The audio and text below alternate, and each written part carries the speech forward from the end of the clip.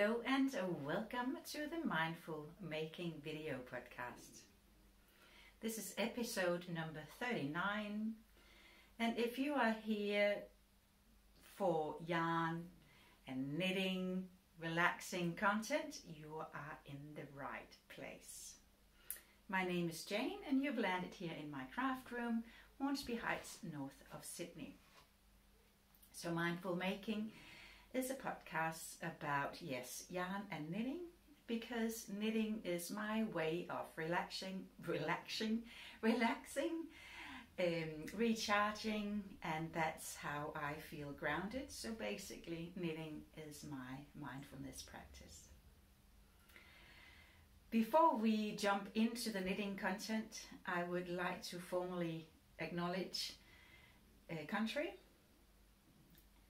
I acknowledge the traditional custodians of the lands that I'm recording from today. I am on Darug Ku-ring-gai land. I pay my respects to elders past, present and emerging. Always was and always will be Aboriginal land. Welcome and happy Easter. Today it is Easter Sunday 2022. It is the 17th of April. Beautiful day out there. Here in Australia or Sydney we have 23, 24 degrees, beautiful sunshine and a few clouds in between. An amazing day. We were supposed to go to church, but sadly the COVID monster struck again. So the sermon and the lunch at the Danish church was cancelled today. But that means I got extra time to sit and chat with you. I hope you have a cup of coffee, a cup of tea, and for sure your project ready, and that we can knit, make, crochet, anything together for the next 45 minutes or so.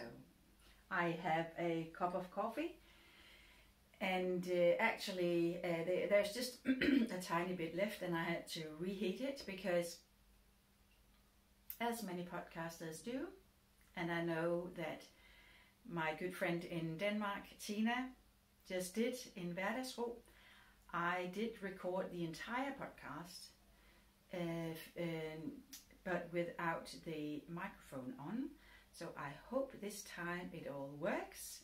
So I reheated my coffee and let's just do it all again.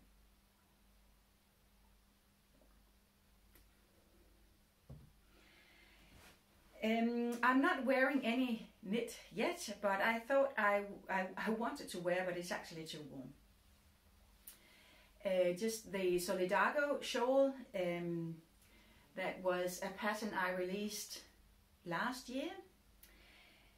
It is a triangular shawl made up of sections with lace and then intersected by stockinette and garter rich sections, and it's finished off with this beautiful border, lace border. It's a beautiful, soft, squishy yarn, and it is, let me just check my notes, because I had to find it again. It is called Blackbird Fingering Weight, and it's from Pirate Pearl Yarns in her color called Honey. It's a 90% Pullworth wool and 10% silk. Yes, and it's just a lovely shawl having around the neck or the shoulders on a cold evening or an afternoon, or just as a bit of an accessory when you're podcasting and it's Easter and you have to find something yellow. So this is my type of yellow just for today. There we go. But it's a bit too warm to wear, so I'll take it off again. You can find more about Solidago and everything that I talk about in this podcast today. You can find it on my website, which is called mindfulmaking.com.au. There you can find, yes, the pattern for the Solidago, but you can also find show notes describing what I talk about in this podcast today. And there is a link in the description box below. A lot of this way, that way. Just saying, I have done this podcast once. Hopefully there will be less rambling this time. I haven't started well, haven't I? Anyway. Welcome if you are a new viewer and just found your way here to my little corner of the internet. If you're returning, welcome back. It's great to have you here again. I know that there are a lot of you that are coming back again and again, and I love it. I love it. And I love your comments, so please continue to let them come. And you can just put in a comment down below. It's super cool to interact with you. That's the joys of this community that we build around our craft and our hobby with yarn and needles. And spanning the entire world. It's absolutely amazing. Og velkommen til jer i Danmark. Det er påske, og glædelig påske til jer. I har en lang ferie. Vi har kun 4 dage. So just saying hello to my Danish friends. They, as one of the only countries, I don't know whether it's only country in the world, but they have 5 days of break over Easter, where we, for instance, here in Australia, have just 4, the Friday and the Monday off. Good Friday and what is the Monday called? Anyway, what you can expect of today's episode is 2 finished objects and 1 new project on the needle. You will also see some footage from a yarn festival I participated back in March, and then you can come on a trip to Lithgow in the Blue Mountains together with me and my youngest son. That will be towards the end of this episode.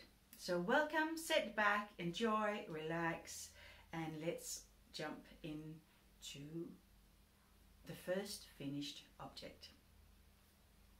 The first finished object is the Scrappy Striber, designed by Pia of 50 Fabulous. So here it is. Beautiful stripes and the entire jumper just made out of leftover yarn in colors of blue, nude pink, brown, yellowy, hand dyed, some coast yarn from Holst, and this pale pink is avocado dyed yarn that I did a few years back. Beautiful project, easy knit. I didn't do any modifications. At least that wasn't the intention. But I couldn't get the gauge that the pattern asks for.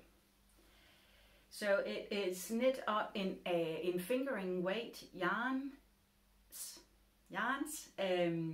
and the gauge said 20 stitches per 10 centimeters.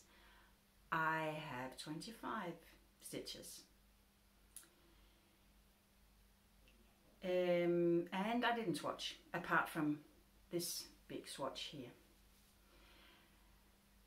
The pattern is designed to be sort of loosely fitted. This is not so loose fit, so it's actually a quite tight fit with, of course, when you have 25% more stitches per 10 centimeters, the garment will shrink when you don't adjust with adding stitch numbers. And I didn't go up a size, I made my usual size. This is her size 3. It was supposed to be a, I think, 44 inch bust.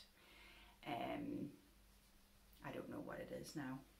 I haven't measured it, but I'm just saying that it's quite body tight, and I have blocked it pretty heavily, drastically. It probably can do a bit more stretchiness, and maybe with wear it will stretch out. I don't know how much I will use it. That's the only thing. One day I will wear it for you guys so you can see it on. And yes, well, lessons learned, people. Gauge watching is nice, but I can highly recommend the pattern Scrappy Striber by 50 Fabulous. You can find the pattern on Ravelry or on her website, which is also called 50 Fabulous, and she also have a podcast. And she records episodes in Danish and in English, so she is a Danish lady. Highly recommend to follow her and check her out. I used, what did I say now? I have to check. I think it's 880 meter of yarn for this tee. Yeah, it weighs 220 grams, so 880 meters. Size 3, 4 millimeter needles, gauge 25 stitches, yips. Started 5th of March and finished 19th of March, so a very quick project. The second finished object is a jumper for my husband. He has for a long time been asking and asking and asking again for that I should knit him a jumper. He's very knit worthy. He uses it up so, you know, it's all get holes everywhere where his purse is in the back pocket. So very knit worthy, and he appreciates a good woolen jumper. So that was just to keep peace and quiet at home. I thought it better give him and his jumper a bit of attention. So I knit him a dark blue, very simple stockinette jumper. It's a saddle shoulder construction. Let me see if I can show you here. So you have the sleeves are knitted. The sleeves are knitted bottom up, and then you have a. See if you can see this. So you have this band that run across the shoulders, and when you look at it here, you have the sleeves running up, and then you have this line through here, so it fits very well around the shoulders. There's room for his shoulder here, fits him very well. The only problem though is the neck line, and you might be able to see that it looks strange. It does look strange. So what I need to do is to rib back the neck, the ribbing, and then redo the final piece on this saddle shoulder. I don't know whether you can see, but it ends up with a triangle down here. And I thought to sew on the straight line to the back, and then having this angle sitting to, you know, just shape around the neck. Probably not right. Or it doesn't look right. In the pattern there were no descriptions and no, you know, guidance for how to sew it together. It just said, well, put the pieces together, sew them together. So this was my best try. It doesn't sit correctly. It doesn't fit him around the neck here, and it sort of pulls in this corner here, and it looks like that it's turned back to front. So it's that the neckline just scoops up in front. So I will have to rip back and then redo this section, this triangle up here.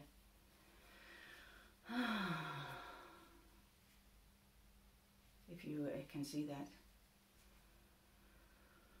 Yeah, so I will need to do that. I have spent the nights trying to figure out how to do it. I will keep you posted. Hopefully next time I will show you a perfectly fitting neckline on this jumper. Otherwise, lovely project, knitting in the round. I knit the back and front together, so in the round, splitting for sleeves, knit it flat, and then you do a front and a back, they are the same. And then the sleeves, I did them 2 at a time. Love 2 at a time, sleeves and socks. And then sleeve cap shaping, and then the final band that goes up here on the shoulder. And then seaming it all together. That was probably the hardest part, but anyway. Yeah, the yarn is super soft. It's called Super Soft. It's from Holzgarn, and the color is Vintage Heather. You know, the camera might blow out because of the light, but the color is sort of a mix of black and dark blue. It's beautiful. It is really, really beautiful.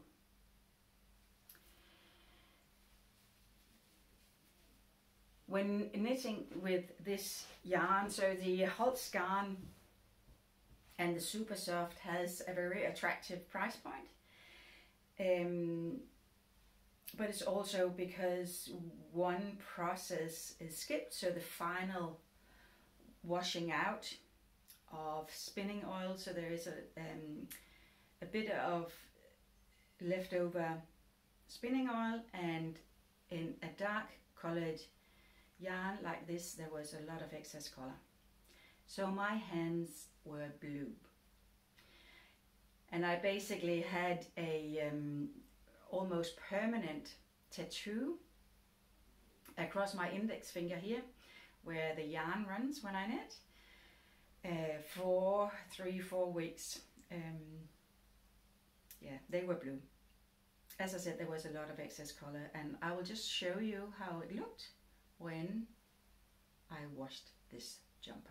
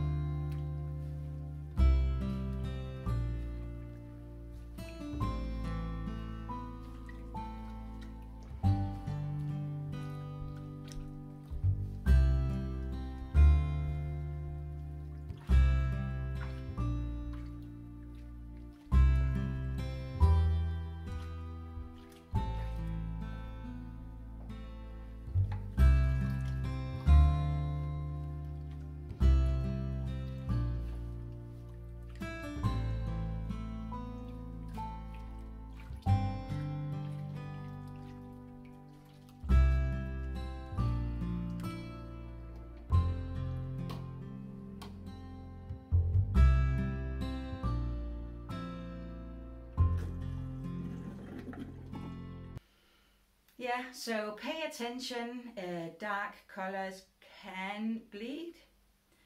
If you are, for instance, doing color work, I would highly recommend just to pre-wash the yarn before you start mixing it with, let's say, a lighter color, based on this experience.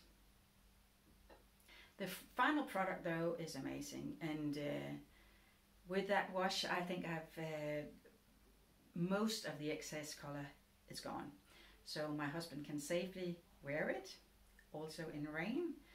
But I will, however, recommend him to wear a darker t-shirt underneath just for the first wear. Otherwise we'll have blue stripes on a white t-shirt. But second finished objects, let me just give you some of the details of sizing, etc. So it is the size is a 44-inch chest measurement, so 44 inches around. I knitted this, I think I have written here 3.25, I think that's right, and a 2.75 for the ribbing. 25 stitches, 10 centimeters. The garment weighs 276 grams. It's a woolen spun yarn, so it's very light and super warm and very comfortable to wear, and it regulates temperature very well. So I've knitted up 1,585 meters of yarn. It is, you might say, you know, what pattern is it, Jane? Well, it is called the Baselball Jersey, designed by Bruce Weinstein, and it's published in a book called Knits Meant Want, and I'll see if I can insert a picture up here of the front of that book. I've borrowed it on the library, so I don't have it here with me. Started this project on the 20th of March and finished it just a few days ago, so the 15th of April. Loved knitting this project. Next time though, when doing a saddle shoulder, that's not the last time I've done that construction, but I will try to do it top down and have it knitted out instead of sewing the parts together. That was cumbersome, but yeah, you know, good podcast in the ears or watching one of you guys knitting, all good. Second finished object. Moving on to what is on my needles, because my husband's jumper just finished the day before yesterday, so I had to start a new project. I have long been wanting to make more summer tops, and although that here in Australia we are in autumn, you might say, isn't that a bit sort of out of sync, knitting summer tops? Yes, but I'm going to Denmark in July, and hopefully it will be, you know, beautiful, warm summer weather, so I can wear a few hand knitted summer tops. And a few episodes back, it's probably from January, I would assume December, January, I talked about summer tops, and I've created a bundle, which is, you know, just a, you know, group of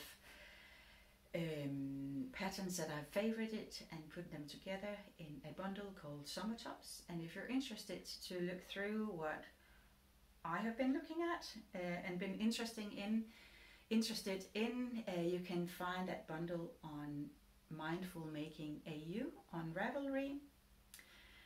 And when we are with that, I am Mindful Making on Instagram if you would like to follow me there. I am working in, let's start with the yarn, in this beautiful yarn. Information about the yarn is gone. I don't know what it is. It is a cone that I bought a few years back at garnussel.dk, .dk, and often they have these you know, spot sales, and this was one of them. I do remember though that it was a luxurious yarn, and I suspect with the sheen that there is a great deal of silk in it. As far as I remember, there was also some cashmere. Well, it's lovely. It's drapey, soft. I wonder if it could be cotton or linen as well. Oh, anyway, I don't know, so I can't tell you anything more than beautiful. And I've lost any labels or anything. So, but what I am working on, and now I am of course in the middle of a row.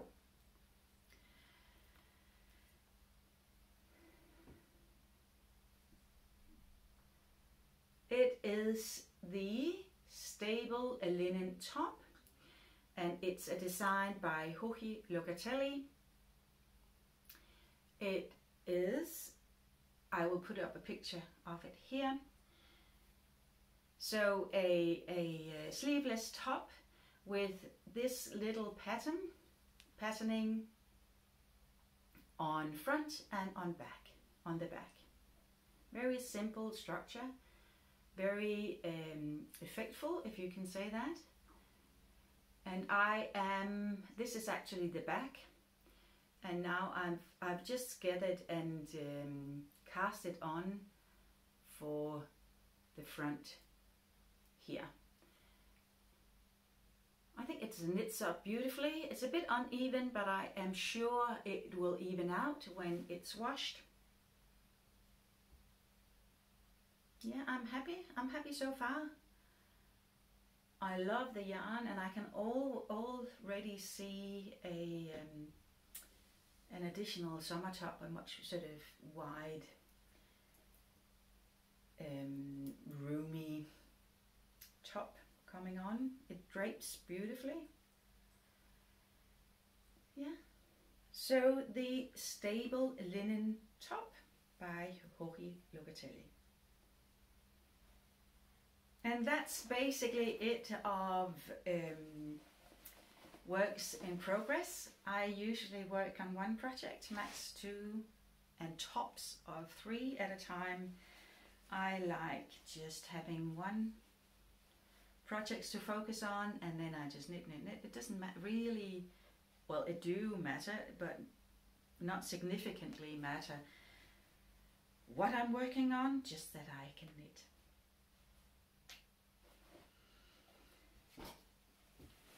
So those were the knitting projects that is ongoing at the moment. But before we move on to non-knitting related, there is just 2 things I just want to say, and that is, well, usually in these podcasts I just say how much I've been knitting the last month.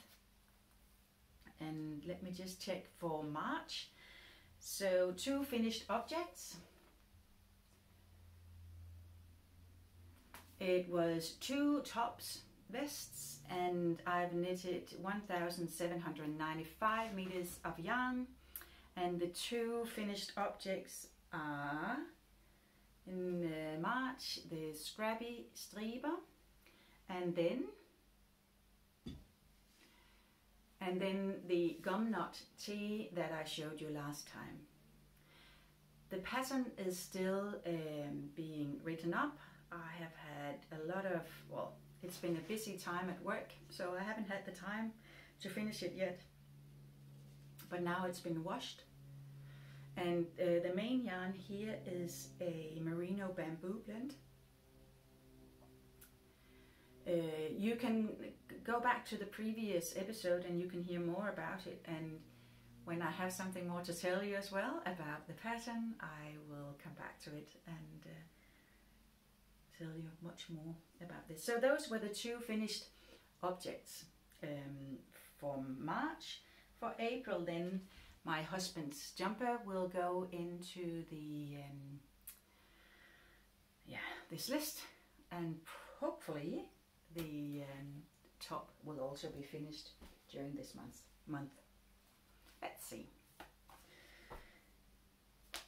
One thing that is also a work in progress is a test that is currently running. So the test for what was previously called the Summer Breeze Tea is running.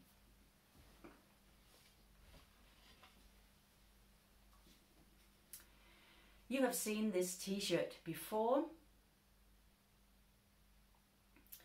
It is knit up in lace weight and this beautiful blend is a super luxurious yarn. It's a merino and so 55 merino, 45 silk.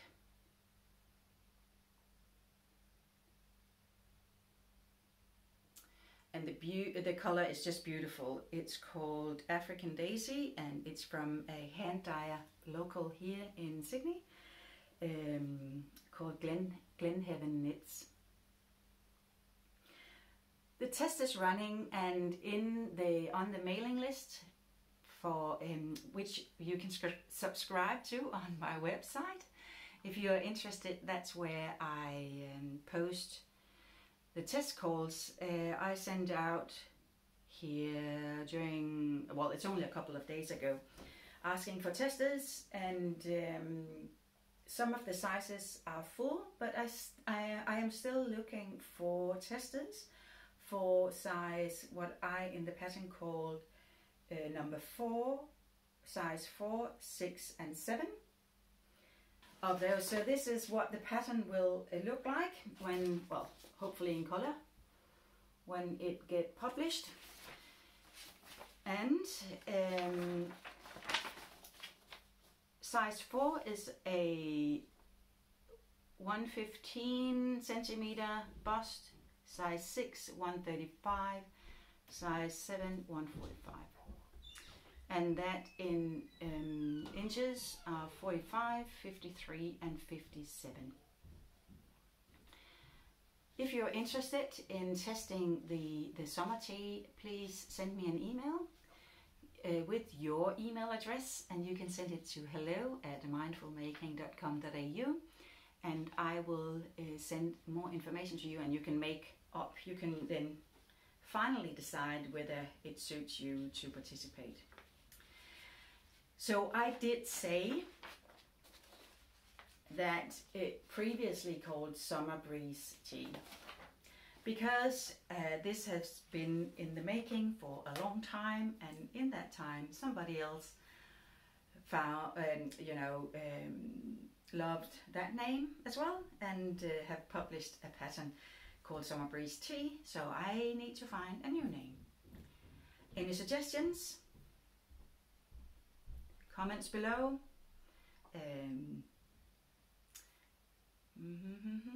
Maybe a giveaway thing? Of course, put down any suggestions for what that previously called Summer Breeze Tea should now be named in the comments below. If your suggestion is selected, of course you will get the pattern for free. Those were the news or status or information about the knitting part. Now let me take you to a yarn festival I went to the 20th of March. It was actually a substitute event or a rescue event, because Fiberfest, which is a large yarn festival here in New South Wales, was scheduled for that day, the 20th of March, but it had to be cancelled due to the grounds being too wet, and it wasn't safe to have bands, people, on the grounds where it was supposed to be, so it got cancelled. But within a week, a smaller pop-up festival was arranged, and it was called the Coastal let me just see, I remember, I forget the name. It was called the Coastal Fiber Pop-Up. And a group of lovely friends we went together on a beautiful Sunday afternoon. So you are invited for a bit of yarn heaven and a lovely lunch with knitting and chatting.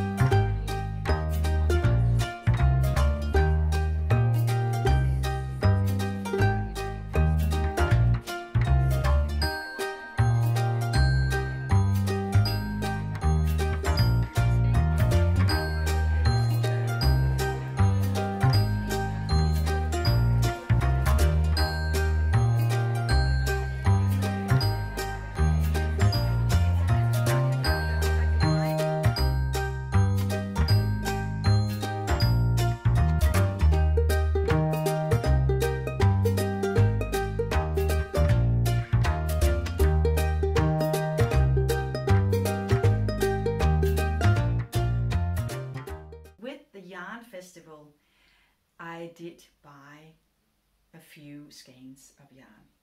Let me show you what I got. I got these 2 skeins. They are a undyed yarn, and it is an 85% merino and 15% Donegal net.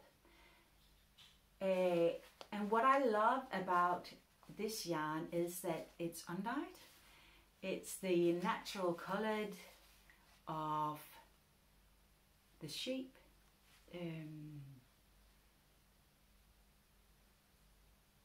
That has been the wool that's been spun into these skeins. And let me just show you again the small, it's not speckles, but just a small something, dots in natural colour, black, brown, darker grey. So I thought just by itself, without any dye, it just looks spectacular. Got 2 of these, run 400 meters per 100 gram.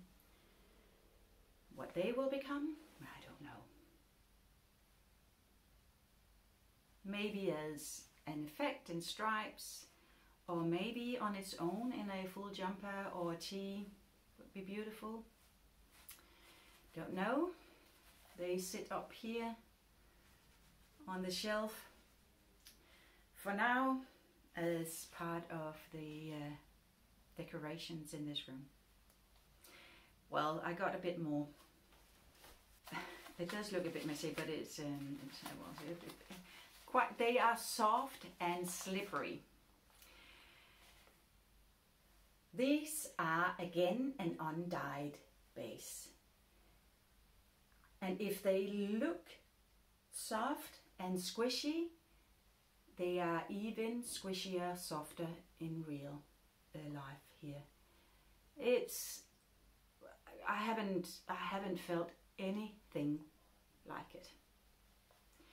The blend is 70% grey baby alpaca, 20% silk, and 10% cashmere. No wonder it is slippery, sort of slippery, no,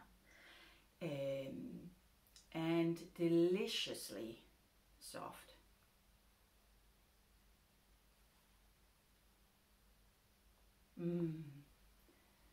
And again, an undyed base.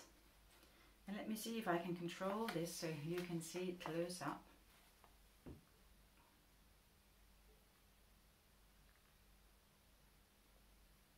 So it's sort of like a almost twist between light grey and a bit of white in it. It's so stunningly beautiful in itself, just as an undyed base. Finally, I also thought to share what I've been obsessed about lately, and last 2 episodes I've talked about less phone, and I won't bother you with that this time around. But lately I've just been hooked into gut, our stomach, food, gut health, microbiome, and the impact of our food and that system, and how it impacts brain, mood, disease, everything. So I have listened to a podcast series called The Shift, and it's by Catherine Maslin. It's nerdy, it's in English, and it's talked to 25 experts within sort of gastro, microorganisms, bacteria, microbiome, gut disease, gut health experts, so 25 experts, and put it together in a series of podcasts called The Shift. I think I've listened to 80 something podcasts when I've been out walking, and I've really enjoyed it. Not that I have made major changes to what I eat, my diet and stuff, but a huge awareness of what what enters here has impacts not only for the tube, that is our internal intestines and the gut system, but also our entire body. I find it fascinating. So if you are keen to listen to some high quality health education about the gut, gut health, microbiome, etc., I can highly recommend that podcast series. And then talking about podcasts, I mentioned 50 Fabulous of a knitting podcast. Another one that I want to recommend and give a shout out is the Tailor Made podcast. It's an Australian maker. It's Sarah Taylor. Started knitting a year ago. Beautiful soul, beautiful messaging about environment. She is much more environmentally conscious than I am, and living off grid, so trying to reduce the footprint on sort of climate footprint and on the environment. Just a beautiful soul. So check her out. She has the podcast called Tailor Made. She is on Instagram. She is called Sarah Tailor Made. So give her a follow and check her out. Finally, and the of course, before I end, just a shout out to my own website. If you want to know more about what I'm up to and just follow along, check out my website, mindfulmaking.com.au, and if you wish, sign up for the mailing list, and you will hear when podcasts are out, when there are calls for tests, and other bits and pieces. And if you like this podcast, well, you feel free to subscribe and hit like. Send me a comment. I love your comments. So keep them coming. And finally, I will take you on a trip to Lithgow in the Blue Mountains. I drove there with my son, my youngest son, for his driver's test. You can check out this little video to see if he passed or not. in any case, it was a beautiful trip. And with that, I will say Happy Easter. Enjoy the break. I hope you are safe and well, and see you again next time. Bye bye.